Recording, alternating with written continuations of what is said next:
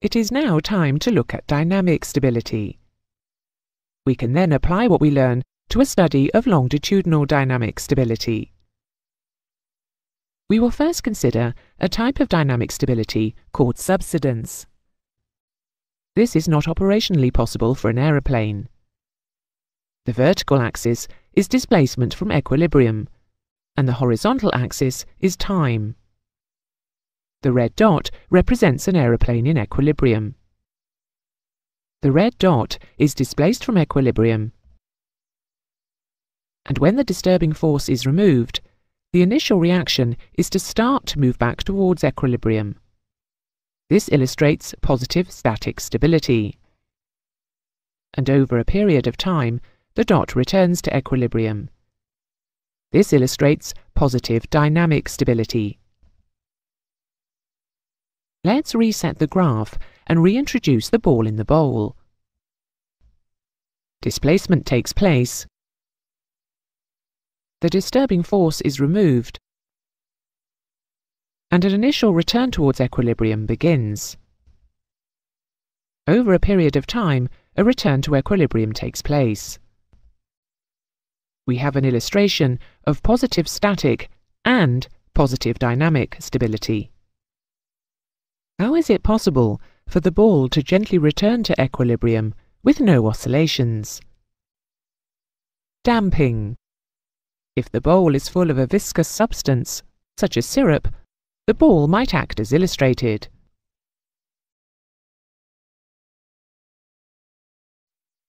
Now we will consider another type of dynamic stability, called divergence. The red dot is displaced from equilibrium, and when the disturbing force is removed, the initial reaction is to start to move further away from equilibrium. This illustrates negative static stability. And over a period of time, the dot continues to move away from equilibrium. This illustrates negative dynamic stability. We have a negative static and negative dynamic stability. Let's reset the graph and include the ball in the bowl. Displacement takes place. The disturbing force is removed, and the initial movement away from equilibrium begins. Over a period of time, a further movement from equilibrium takes place. An illustration of negative static and negative dynamic stability.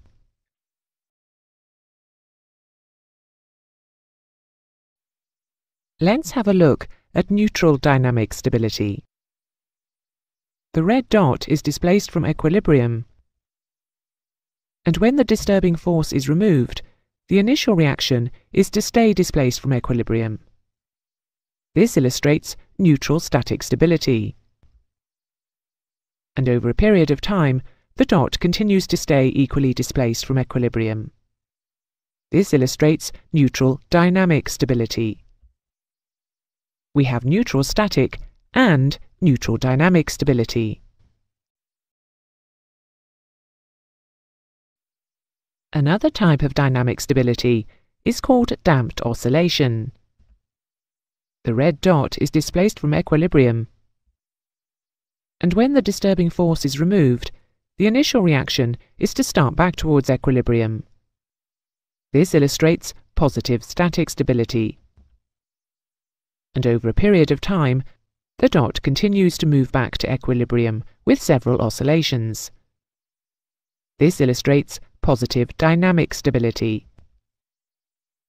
We have positive static and positive dynamic stability. Let's reset the graph and include the ball in the bowl. Displacement takes place. The disturbing force is removed, and the initial movement back towards equilibrium begins. Over a period of time, with several reducing oscillations through equilibrium, a return to equilibrium takes place. An illustration of positive static and positive dynamic stability.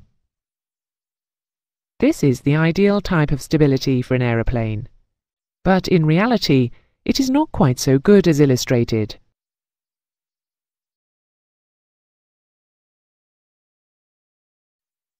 This next type of dynamic stability is called undamped oscillation. The red dot is displaced from equilibrium, and when the disturbing force is removed, the initial reaction is to start back towards equilibrium. This illustrates positive static stability. And over a period of time, the dot continues to oscillate through equilibrium with no reduction. This illustrates neutral dynamic stability. We have positive static and neutral dynamic stability. Let's reset the graph and include the ball in the bowl. Displacement takes place.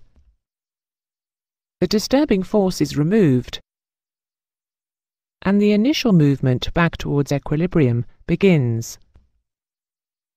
Over a period of time, there is continuous oscillation through equilibrium with no damping of motion.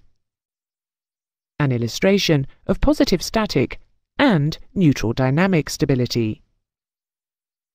Clearly, energy is being added for this to occur.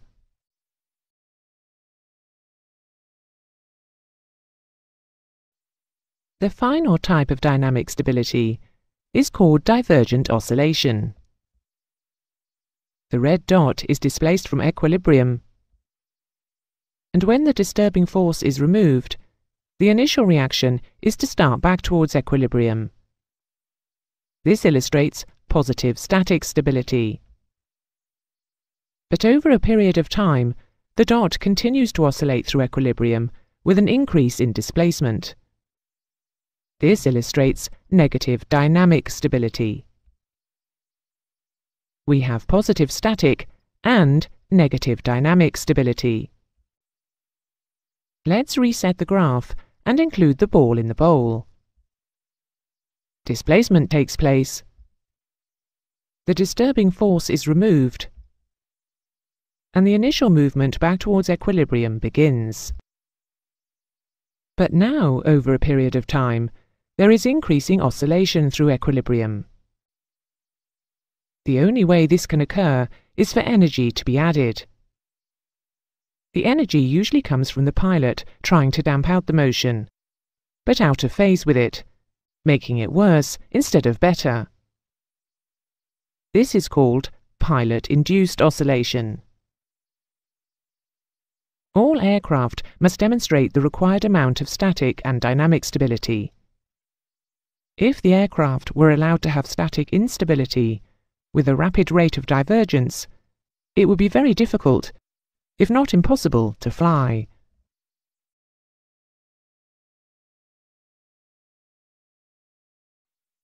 Longitudinal dynamic stability concerns the variation of displacement with time following a disturbance. Longitudinal dynamic stability consists of two basic types of oscillation: long-period oscillation, the phugoid, and short-period oscillation. We will consider the long-period oscillation, the phugoid, first.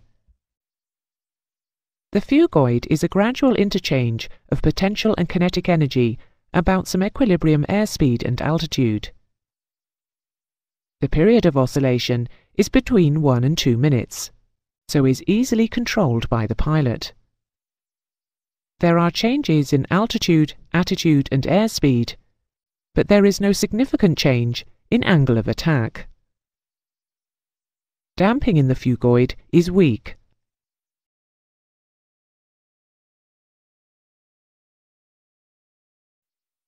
Short period motion consists of rapid pitch oscillations, during which the aeroplane is constantly restored towards equilibrium by its static stability and the displacement being decreased by pitch damping. So flying at high altitude will tend to reduce dynamic stability due to the reduction in aerodynamic damping.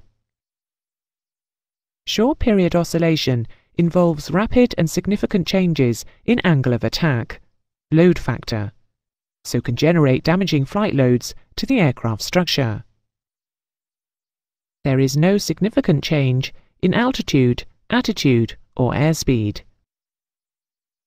The period of motion of 1 to 2 seconds is close to the normal pilot response lag time. There is the possibility that an attempt by the pilot to forcibly dampen oscillation may make it worse and produce instability. This concludes our study of longitudinal stability. We will consider directional stability and lateral stability next.